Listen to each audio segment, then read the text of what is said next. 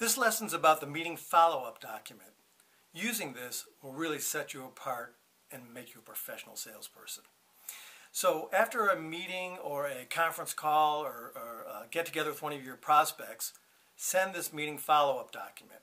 Within it, and it actually should look like your proposal template, so they got to start to see what your proposal looks like.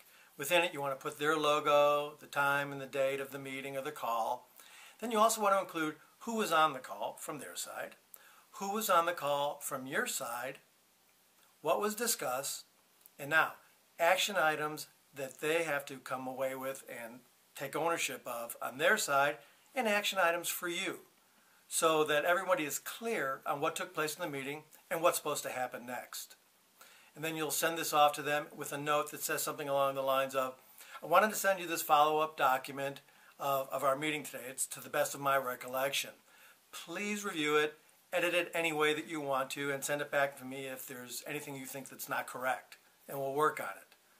Man, does this clarify things. You know, I've had situations where everybody heard the same thing, but heard it in different ways, and it really caused problems down the road.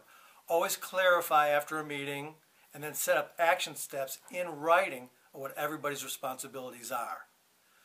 So doing this meeting follow-up document will show them you're not just a mediocre salesperson, that you're on their way, or you are a professional salesperson.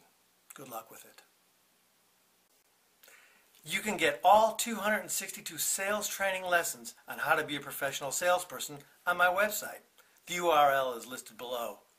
Pledge today to be a professional salesperson, to be the best that you possibly can, to earn more than you ever have, and allow me to be your coach.